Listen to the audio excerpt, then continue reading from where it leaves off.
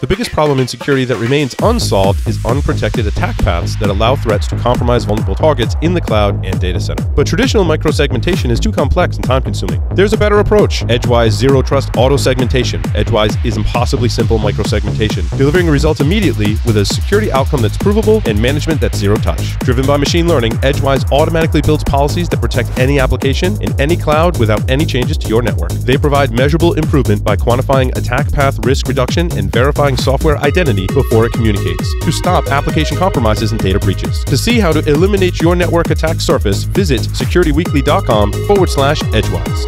Let the team at Black Hills Information Security test your defenses. With over 10 years of experience in penetration testing, red teaming, and threat hunting, the testers at Black Hills will help you find the holes in your security before the bad guys do. The team at Black Hills cares about educating and sharing their knowledge by creating countless blogs, open source tools, and webcasts for you to learn more about the tradecraft of pen testing and red teaming. Visit securityweekly.com/BHIS to join their mailing list and view the latest blogs and webcasts from Black Hills Information Security.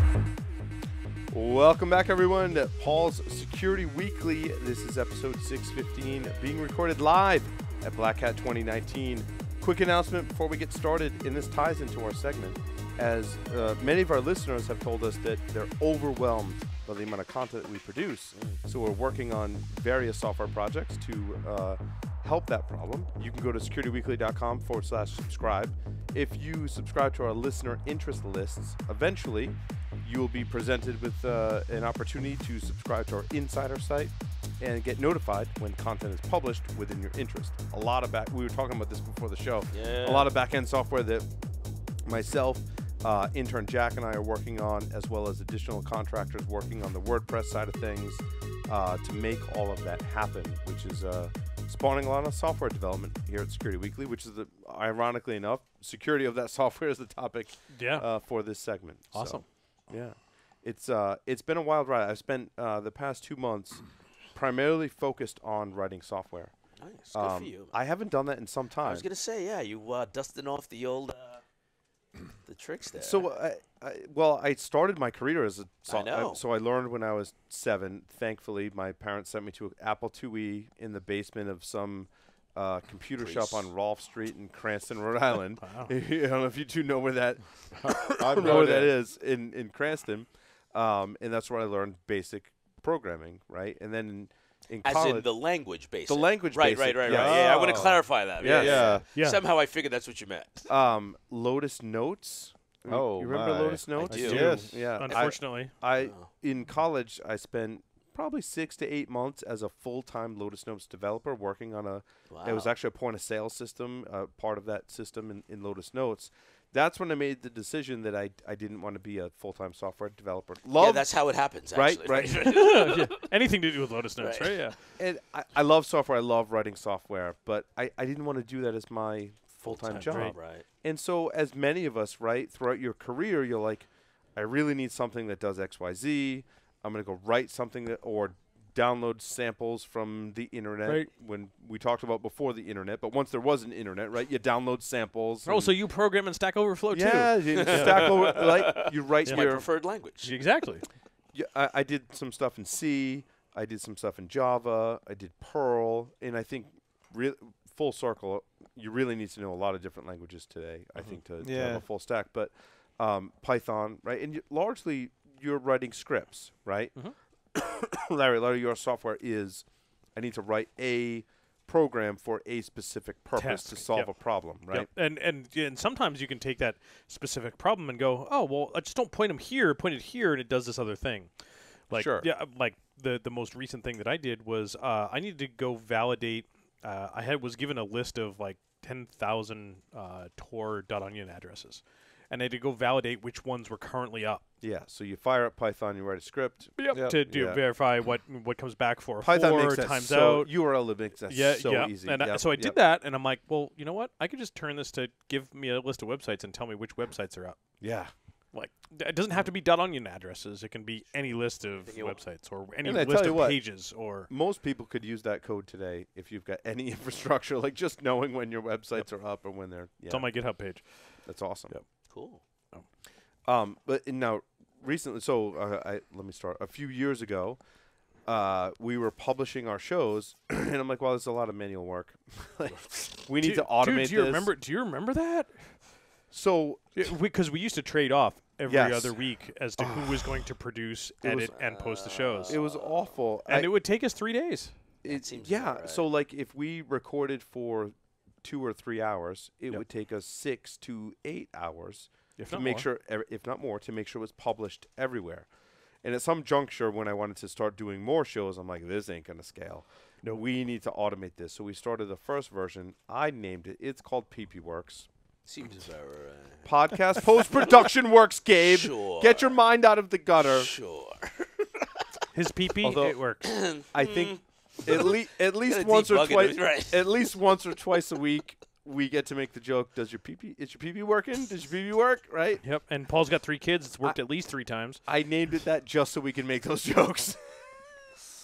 And All of the patches are so called we've had like CLS. 3 or 4 developers come through and contribute to this project. And when Matt was brought on as CEO, after some time, it afforded me the luxury where Matt was like, all right, where are we going? What is it going to do? Like, all roads started leading back to, hey, that script that, Paul designed and with other developers to automate production knows a lot about our business. Right.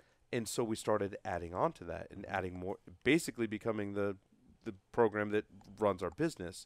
And so I've had the luxury of spending the past 2 months going in and cleaning up all that code, being, for all intents and purposes, like an actual developer for the past, and not just on a script, but multiple developers in a DevOps workflow that's deploying containers to an application that has actual users. Because I think a big difference between when you're a pen tester, we need to write a script. You're a defender, pen tester, you need to write a script, whatever. You are You're the end user. You're the end user. Right. You're the only user. If you release it to other people, yeah, they're the end user, but they're running the script, modifying it, sending you stuff back. I think that's different from you've got users that are accessing the application over a web browser. That was something I hadn't experienced till I go back, like way back in my career when I was a full-time developer. And so the lessons that I've learned, like walking a mile in a developer's shoes today, there's a lot of great sandals, but yeah. Yes, you need sandals. Maybe barefoot. Maybe barefoot. Crocs. Oh, yeah. It's Yes, got to be Crocs. Paul loves Crocs. I do. Crocs are awesome. Did you see that they made Crocs gloves? I saw that. I did see Thought of you. I'm not sure. What? No, go No, back to the story. just keep going. Yeah, Just keep yeah. going. You don't want to know, man. You don't want to know. I'm sure there's analogies we can draw that in Nope, software good. development, but you know what? I think we're going to skip that. Yeah.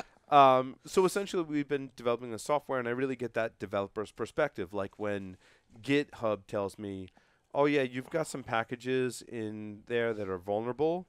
Like, that's great. However, this publishing functionality is broken, and that's why I'm committing code, not to go fix the vulnerability. Right. So I'm like, I really get, like, this is harder than we've all worked in the industry over 20 years, like, and now I realize how hard that is to apply It's not easy.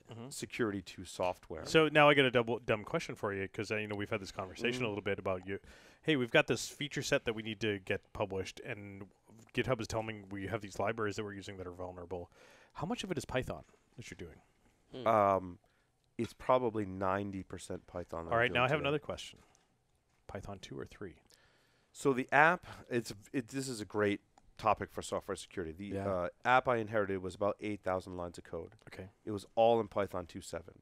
Okay. It is the mission critical piece of software that everyone who listens to this show, that software publishes that show for everyone to listen to. Yep. So if I mess up, or Jack and I mess up that software, people don't get to listen to the show, right? Or if they do, it's very much delayed. It's a lot of work on our team. So when you have to prioritize something like a security fix, the conversion from Python 2.7 to Python 3, that all has to, you're a product manager or have been in the past, right? Right. I run a product management team now, but I also, I was in software security Yeah. for a while, right? Like, Right? I mean, I was at White Hat for So you years. know the struggle, like, yeah. The do struggle's I real. implement Struggle is real. when I picked up the hood under the covers of our application, And you went, I what the cried. fuck? I cried quite a bit, actually, actual tears. Cried, frustration. There was heinous things like spelling mistakes and not quite understanding Python exception handling, not quite understanding database relationships. Right. But then when you're looking at all that, like the elephant in the room is I don't have a secrets vault. I don't have security testing built in my SDLC. And I have all these other security issues that I don't know about because I haven't really tested for them yet. But I'm still dealing with the exception handling literally not being there at all and database relationships being messed up. I'm like, now I understand the struggle of taking a legacy app and pushing it forward. Like, oh my God. Yeah, and now not only do you have to deal with that, you now have, with Python, you have the added challenge of the platform that I've chosen to code on is no longer going to have updates and support as of next year. And you get to have that really awful moment when you look at something that works. And say, this works. That's a great point. But it works. They publish shows. Everyone's listening to the shows. All I got to do is hit F8, and I can go out and get drunk.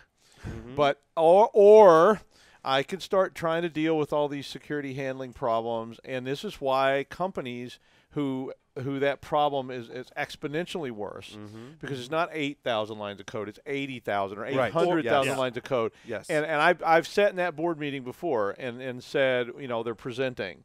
And they're saying, we need to update this. We need to fix this. And the management's going, what's this going to cost? And it's just like, oh my, and nobody wants to do it. The developers are going, please don't make us do this. Oh my God, because it all works and we have so much other work to do. Can't we just take the system and put Python 2.7 on it and run it like it is without updates? Exactly. But here's the thing. I think one of the big things for me was when you want to make those changes that Doug's talking about in the boardroom and do the conversion from 2.7 to 3, do the security updates, I think the anxiety from the developer's perspective is if I change something, how do I know what I broke? And I think the secure software really hinges upon your ability to test that software, to say, I'm going to go make these major changes and have confidence that the build system you have is going to catch all those little things that you may have broken, right? That's why developers don't want, and I totally get it now. Nobody wants to touch it because it works. It works. And it's just, if I change something, it could break something, but worse. We have all had that it's feeling. It's not just that it works. It's mission critical, as he said. Yeah. It's the thing it's working, that makes all of this this happen. Is a better word. It's working. And so there's a business decision there. It's like, do I interrupt the business and it's no the most longer publish the horrible, show? Awful feeling I've ever had about technology was when you're sitting there and you're just going, I don't want to mess with this. But I think it's humming I think the promise is a big difference between I find out that it breaks once I push that new release to production versus I have confidence in my test process that I'm going to catch not all. You'll never catch all. Don't ever say that. All. That's a bad thing to say. You're going to catch most of the major things in your test and QA environments. When you push to production, they're still going to find stuff. And what we've progressed to the point now is I can push a new release. The guys can still publish, and they find bugs, but it's not stopping them from publishing. And that's it. And I like to get it better than that, right? But the processes you put in place to test give you confidence to make those major changes. I'll give you some real-world data. It's been a while since I've kept my finger on the pulse of this really closely. But back when I was at White Hat, we published the State of Application Security report once a year because we had thousands of web applications, right, that we were testing, and we knew lots of things about all of the issues with all of those applications. So a lot of data that could be used in the real world. In fact, a lot of that data contributed to the DBIR every year. I think it still does. And so my last 2 years there, I took over curating and actually publishing that report. Well, or at least doing all the back end work, and Jared did a lot of the heavy lift in terms of putting the story together and whatnot. And one of the things that we saw with all of the issues that we find and fix, 30% of every single software vulnerability that we found that got closed, got reopened. Got reopened. Now, it's been several years since I've either read and or had my hands on that raw data itself, so I'm sure someone can go over there and figure it out. But that literally just under 1/3 of all of the work that developers were doing to fix issues were just getting reopened. And there were a number of different reasons for it, because I saw it firsthand myself when I ran an AppSec program also, right? Like I'd find an issue and I'd send it over to the devs and like here's what the problem is, here's what you need to go fix. And they'd fix it.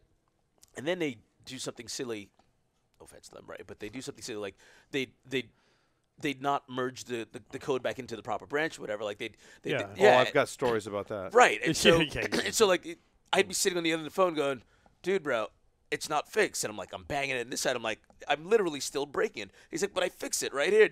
And he's working in his environment. He's like, I didn't merge it into the well, that's why it's not fixed. And the number of times these things happen. So there's about more 30% of the time. 30% of the time. And there was Gabe, more to just I want to add on to that issue. too. So the same issue, I agree, merging in branches. The other issue that I ran into when I inherited this code base and I looked at it was there was multiple ways to accomplish the same thing. Right. Yeah. There was a lot of code that should have been a function and or a method, right?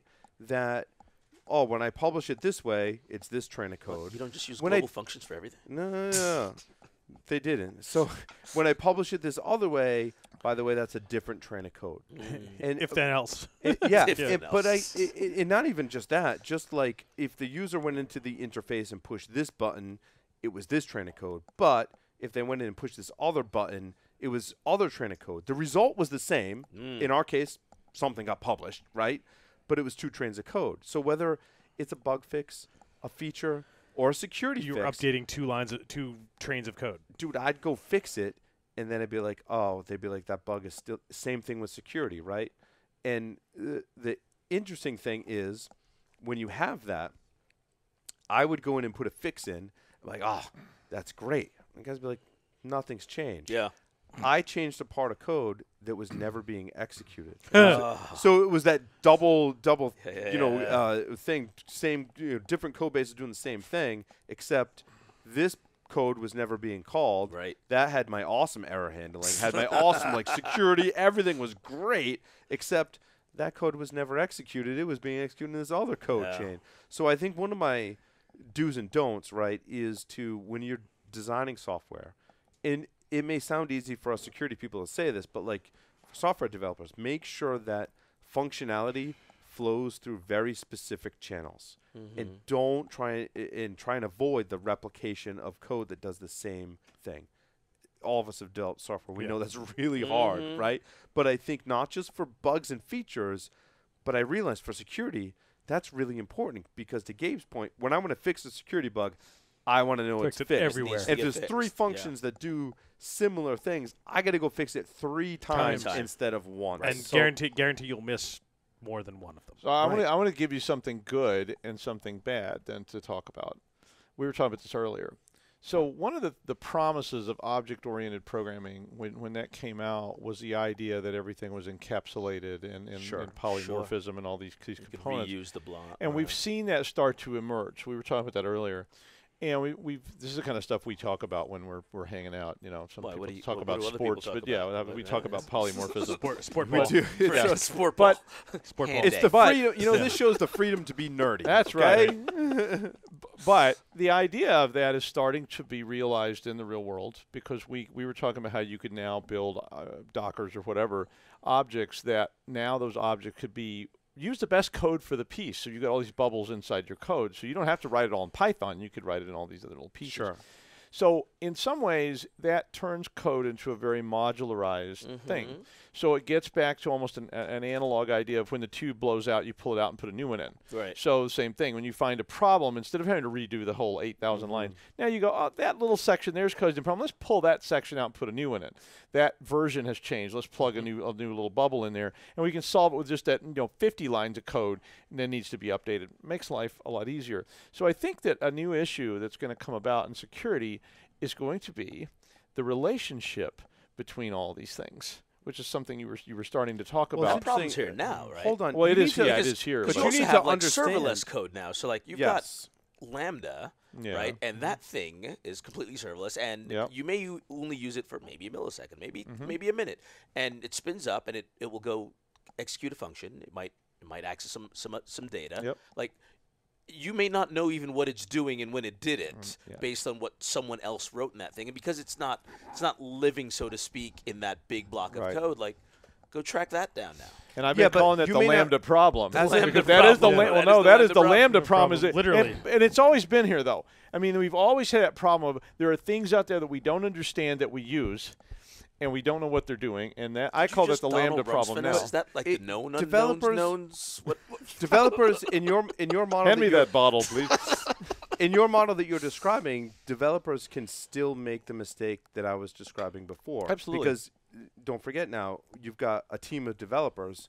Developer may go into an object, write a method that's friggin' awesome. Right. As the other developer, I don't realize that method exists. Maybe I go write a Lambda function that does the same thing. Yeah. Now you got, and then other developers may call the local method or may call the Lambda method. And now, this is the exact situation I was in. You've got some pieces of functionality, call one method, some call another method. They both do the same thing, slightly different.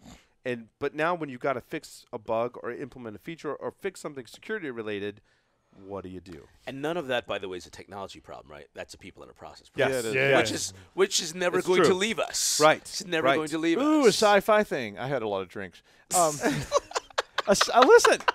A sci-fi thing would be then, what if machine learning could choose the best Lambda from a giant pool of Lambdas? I like that, and we just toss this massive world of Lambdas out there, and the machine learning chooses the best Lambda. And then what if I can affect the machine learning and the AI to pick the wrong damn Lambda? The vulnerable one, spoken Well, like you're a true bad pen person. tester. I'll take rejected episodes of Black Mirror for $200. All right. Black Mirror pitch number 5. Maybe not rejected, just one for season 4. Yeah. Right?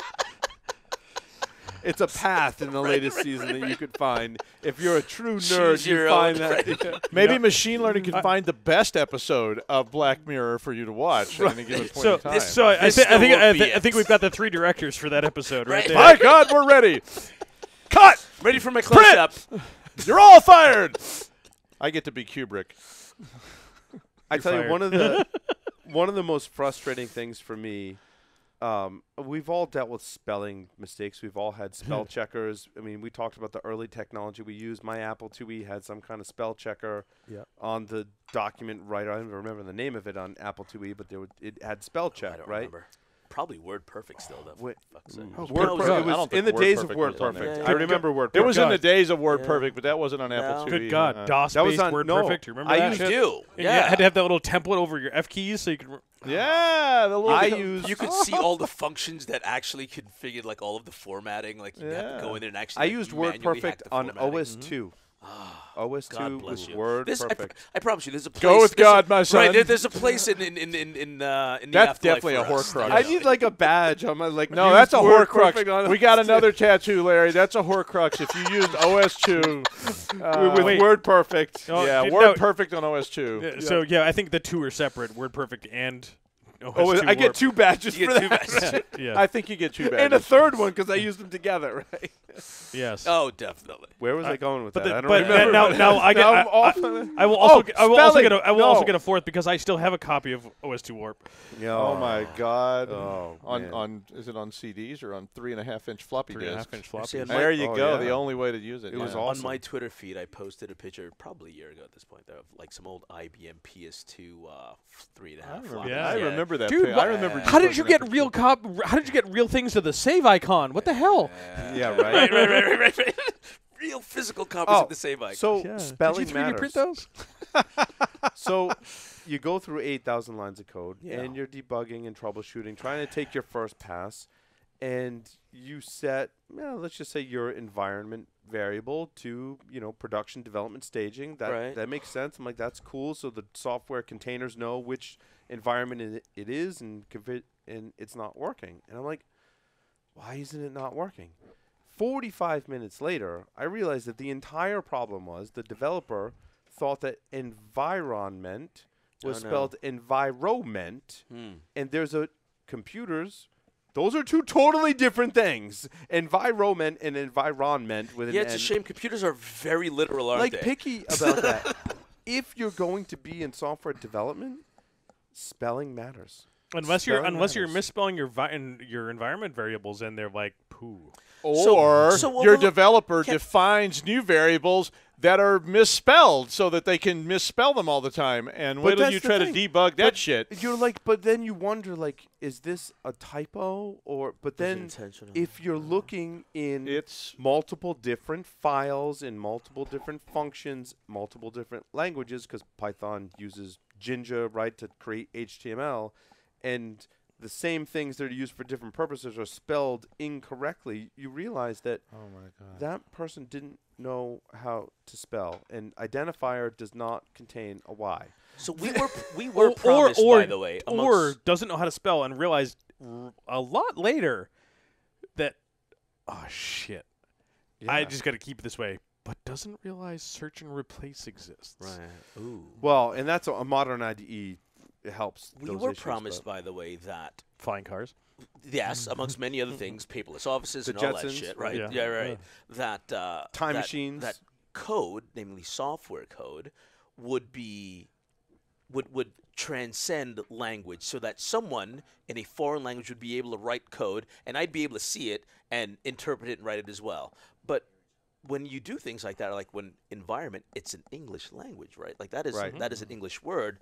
Then you end up with those issues, because when you have non-English developers, those things become easy to happen. But if you made that word not a real word, like just something completely random, do those chances go up or down? I'm sure there's someone much smarter. But then it makes it harder for other people to interpret your code. Because one of my do's and don'ts. Isn't that a thing already, though? I think that it's a software development training thing, right? Right. Going back to in the first segment, right, we talked about our mentors. My early mentors were very talented software developers who I appreciate more and more every day as I write code. I'm like, I can still remember 20 years ago, like being yelled at for doing stupid shit by developers that were like, no, you need to be descriptive in your comments. But Joseph Bentoncourt, who was early developer, very talented. I don't know if you know Joseph. He's worked the in name around. is familiar. He was one of my early mentors, and when he instilled upon me, he said, "Go read Code Complete, Microsoft Press, highly recommended." Right? He's like, if you write your code in such a way, you don't need comments. And it took me years to understand that. And when I look at code today, sometimes I'll actually strip out a comment because I'm like, you know what? My variable names are descriptive, and my logging statement tells me exactly what's going on in this code block.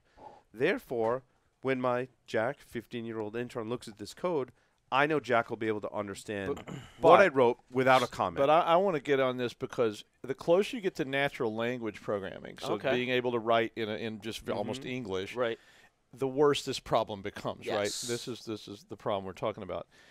If you look at coders who are writing code in, like, say, assembler, so let's go the other extreme. Yep. You don't get that as much. You don't get that at all, almost. Because now, I mean, I know all these people who are like Chinese who don't speak English very well, and they write assembler. Right. And they don't care because the instructions are very, it's like learning a different language. Yeah. It has nothing to do with English. Everyone learns the new language. Right. And they can read the code, but you do. I personally think you need commentary in code to help guide people that are looking at systems analysts and whatever. I've seen a lot of challenge code with comments in code. Yeah. No one updates it. Well, yeah, there's true. that. They update the code, but they never don't. the comments. Yeah, you're right. What I like is at the beginning of a function, you describe why it exists, what it does, and that's what probably it does the comments that are input. most important. Right. Yes. Why this exists and what it's supposed to do. And what you should use it for, what you should pass it, and what it returns. I don't need you to dock every line. I just want you to tell me what you're trying to do. Tell me what you're trying to do. But when you read the code, if your variable names are descriptive and your logging statements are descriptive, if you've documented that function at the top, my feeling is you don't need very many Sometimes if I do something funky, I'm like... Descriptive can be subjective, though, right? Because some people, and English is really bad at this, other languages are much better. You can use two different words to describe, how one, say, extrapolates something, right? Like, there are multiple different ways to make that descriptive that someone else, again, a non-native English speaker, may not understand what that means. Yep. But what's interesting is Joseph taught me also, I can't do this 100% of the time, but what Joseph taught me is that if you have to put comments in your code, what it's doing, then it's no bueno. You're probably not writing the code the way it should be written. You're probably doing something. A long time ago. You messed up. You need to rethink the way you implement it, because when you write it, it should be self-descriptive. You got to put a comment in every line, and you're hacking it, right? And we do that as hackers, right? We do that all the time. And if you want to have fun, go to GitHub and search for "I don't know what this does," and I was drunk. A lot of comments I have in my code are, I don't know how this works, but it does. I'm going to tell you, though, just to be fair, I have done a lot of analyst work on code that was pre-existing, and so it was old, and it was still in use, and we were trying to modify it, and I cursed the ancestors of the people who wrote this code and did not put comment. What's interesting, Doug, along those lines, in our code base today, there have been 4 developers. I can look at a code block, and I'm not saying like I have superpowers. You know who right? wrote it. I know who wrote it. I Yeah, know exactly who wrote it because I know this developer really struggled with spelling. So if the code block I'm looking at doesn't have any spelling mistakes, and I haven't touched it. Wasn't that one? I agree. I agree with you, Paul. Everyone has their own style. That's called a chop. That's the term for that. Yep. But push that downstream 10 years, and we're all dead. Whoa! I mean, look at our lifestyle. 10 years. But I mean, push it downstream. I got at least 15. Well, maybe. Push it downstream. The last 5 aren't so good though. And now somebody's having to look at that code that did not know all those developers, did not know you, that's trying to carry on. And I know people say, "Oh, well, the codes are going to still be running in 15 years." Like, oh yeah, it is.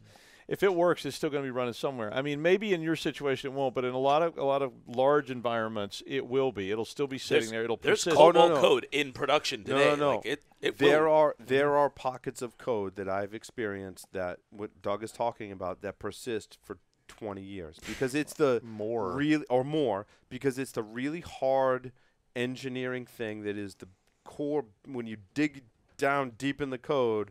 There's always one piece of code right that you just don't touch. TCP/IP stack. I mean, right? Yeah. Do you go rewrite that every few years just to make sure it looks good? Hell no. Wi-Fi. Yeah. You take all that kind of stuff that you got to work a long time ago, and then you don't document it. And guess what? You go back, even yourself. You go back and look at that code 10 years later, and you're going, "What the hell was I doing? Right. Was I doing there?" And that's why I advocate more for. I mean, I agree with you in certain languages. In certain languages, it's much easier to read that code just without any commentary. But that's not true of every language. No, you're right, Doug. You're right. And so you have to be careful about making a broad generalization on it. Because like I said, the closer you get to natural language programming, the more that's true. But the further you get away from it, the harder it is to go back and look at that code a long time. And the more complex the code is as well. If you're trying to solve very complicated problems, you may well have code that even if it's a natural language, you don't really understand the logic you're trying to produce. Like Python, Java, Perl, you could write self-descripting code. Yeah, sure. In C, certain activities in C and especially assembly get hard to describe without comments. Agreed. So how do we feel about like things like blocky, right? Like the visual coding languages and I think they're great to teach. Right. Yeah. But in practicality, at some point, I think you gotta. I think it depends on what your end motivation is, and here at Black Hat, my last 2 days of training were in doing something similar, in that we were learning software-defined radio, and some of the best way to come up with some of the best radio designs is using something like Blocky, but it's GNU Radio Companion, where you're dragging radio blocks and you're building radio with drag and drop like Scratch for the kids. But because there's so much complexity behind those blocks that to write it by hand or to use some of those other blocks is I think it goes back to our earlier discussion about you've built a Linux box from scratch versus someone has handed it to you. Right. Nothing wrong with that, as long as you can teach that and use it as a teachable moment. That that's a continuum. It's interesting. HubSpot has these things called workflows, and it's essentially drag and drop programming. Like, if this happens in HubSpot, then send this, make this task, do this thing. And if you've done actual code, you can breeze through that. Also, you should carry that forward and teach that to other people that can go in and do that, right? So I'm like, this was designed so that any Security Weekly staff member could go in and create a workflow, right? So bring that knowledge forward. Yeah. I think that's a good use case for that. And something similar, we talk about that, like the example that Mike Osman, iterated to our class was that, hey, if we're going to start analyzing this unknown signal and we need to do clock recovery, there's these 2 functions that we can use for doing clock recovery, and here's this one, clock recovery MM, which is not the best, but it's the easier to use, and it's a drag and drop, but the math that goes behind this thing was coming from the analog from the 1960s. Wow. And is still very effective. And like, if you want to understand how to re-implement that function, code that function yourself, and know how to call that function, you need to go read these like 3 books. Yeah.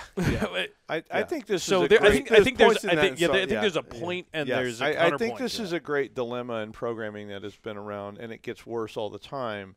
In that, and I call it the black box dilemma, and it leads back into this. You name all the problems. I do that, but I mean, but I call it the black box dilemma because and it's also the lambda problem, and it's another version of the lambda problem. We are going to get to a point where we have pieces of code that are so complicated or that were solved, and we don't know how they work. And this gets down to this, like you want to build a radio out of parts or a computer out of parts.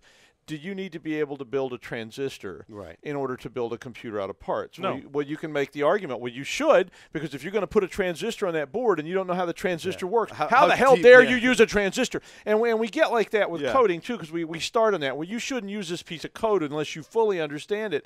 But the issue becomes then, at what point does it just sort of diverge from the human spectrum? We go, I just pulled a bunch of pieces together, and I love that.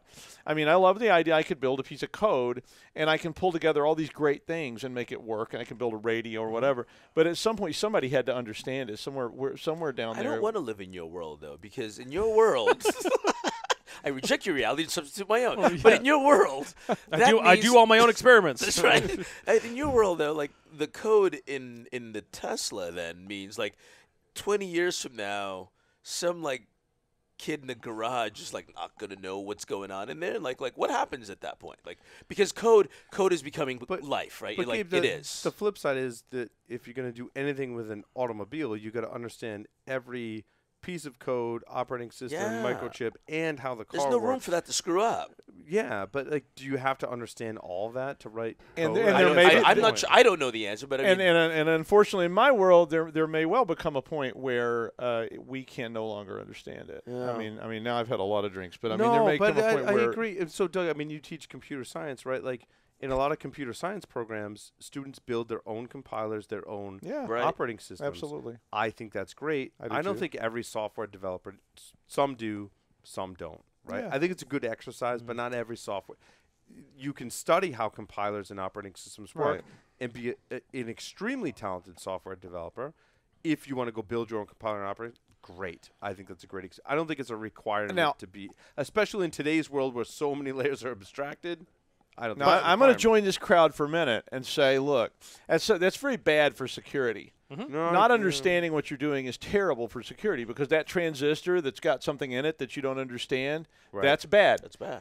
I mean, as an engineer, though, it works and it does its job. And that's been one of the and to get back to the topic, which was one of the problems with security and secure coding is programmers were never taught to write secure code. Correct. They were taught to engineer code that worked. Yes. And that means I want to build a piece of code to solve a specific problem. Who cares about the security? That was never taught. So we got to change that. We still reinforce these problems because we joke about like lazy developers being the best developers. There's no room for laziness in security, though. No. But I understand or argue that you don't need to understand every aspect of building a compiler and operating system, right? Take this to a modern example, and I've done this with APIs, right? A lot of times you interface with an API for whatever service or application, right? You, in Python, for example, you go get a library. It abstracts a lot of that hard work away from you. Now, I ran into a situation where the library I was using didn't support a certain function of image uploads. So I had to write that function from scratch. Now, that's just one function, one request. Now, I use a library for everything else, but now I understand a lot of things that library is doing. Because I did that one function call myself. I understand how, now I get it, how it works. When I call that other function, I can troubleshoot probably twice as fast as I could before because I understand a small piece of it. So maybe you don't need to build an entire operating system or understand some of what it does, and it helps you. And I'm going to call this the let the buyer beware problem.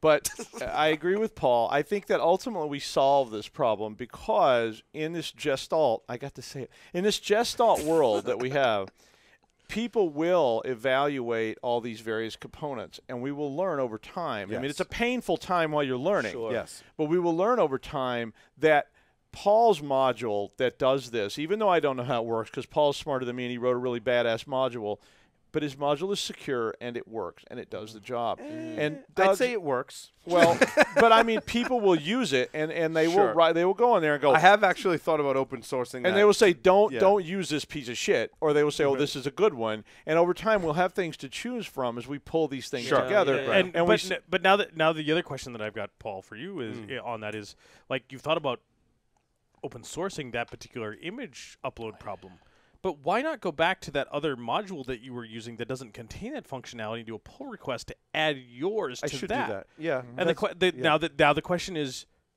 which do you do? Yeah. I mean, conceivably, you could do both. You Yep. could open source it, Yep. let the community make it better, right, would be my motivation for open sourcing it, right? Right. Or someone that's struggling with that problem could just easily take it and implement it. Then go back to this happens to be with WordPress, go back to that developer of that WordPress library and be like, dude, here's how I implemented uploading images. Not sure why that's not in the code base. If you can use any piece of my code saves Go for time, it. go for it. Dude. Like, it's no secret. Now all three of you got me like I should go. Yeah. But even I'm if gonna it's go do that. proprietary, it doesn't even have to be open source. It can be a complete black box that I have no idea how it works. And now it's a Yeah, transistor. right. It's But I mean, if it's a bad transistor, mm-hmm. and I learned that, like there were those, you know what an orange drop capacitor is? You probably Yeah. do.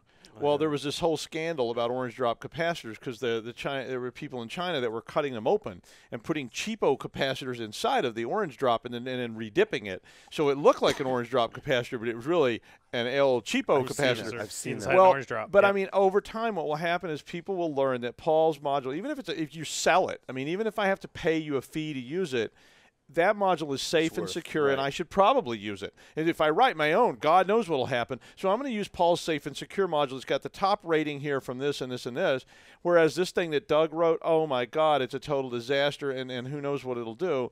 And over time, we can develop modules. So you want to compute pi, you want to compute the whatever, you can do those kind of things, and you can rely on that particular piece of code. And that will emerge. That growth period where people have to learn is going to be painful Yeah. because that's where you're going to get hacked to pieces because you chose to use Doug's code instead of Paul's. And my code sucked and Paul's was really good. You don't know how either one of them works. And I claimed I knew what I was doing, but Right. I didn't. Right. And my pi came out to 3.00. I think we like to think that if Paul or Doug's module or both are open That's why the source, bridge didn't quite hit the No, other it side. did not.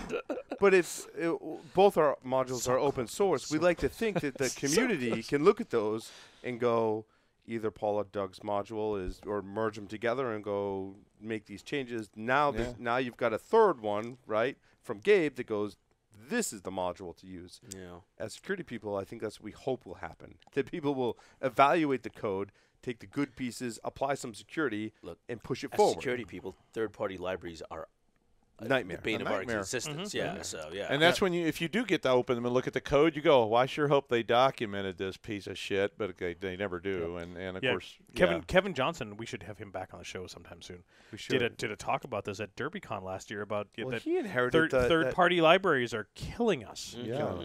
from a security perspective. Well, that's what GitHub is telling me today. Like, I got third-party libraries that have some vulnerabilities, right? You gotta deal with that, Yeah. right? Yeah. But that you don't know. In today's world of containers, I build my containers at least every other day, if not every day. And every day goes and pulls out the latest versions of modules. Right. Although that depends on your configuration, right? Conceivably, it should test that. But there's so many conditions that could lead to bad. Like, I could be pulling this module. I've talked about this on the show before. Pulling this module, and no CVEs, everything's good. Everything tells me it's good. However, the person who developed it, we talked about Paul or Doug's, image upload module. In this case, it was for WordPress. Doug and I got bored and we abandoned it. And maybe we. But it's open source. If there's a problem, fix it. But the community fix it. But Nobody fucking fixes it. maybe this one dude, Larry, created this pull request, and I was like, yeah, that's pretty good. You know what, Larry, you can develop it now, but Larry's truly evil. and Larry starts building evil code into this library, everyone's including it in there. There's no CVEs. There's no indication it's malicious until it hits a news headline because someone did some forensics and realized Larry's scraping everyone's WordPress passwords. No, I'm not scraping. You are. Right, I am under Larry, right? Because it's Yep. still, yeah, exactly. Yep. And that's a problem. Wait till you have to go to court with that. Right. Yes, Your Honor. I got a thing. I like see that. you We using a struggle flip thinking phone. through that whole Yeah. process, right? Never mind a judge and a jury. Like, Oh, my Yeah, God. good luck getting them to understand the problem, right? No, that's what I'm talking yeah, about. yeah. Yeah, it's like, I see you're using a flip phone, Your Honor. Right. Yeah. Been there, done that. It's the truth. thank you, everyone. Great conversation about software security. So with that, we're going to take a short break and come back, hopefully with our next guest. Right on.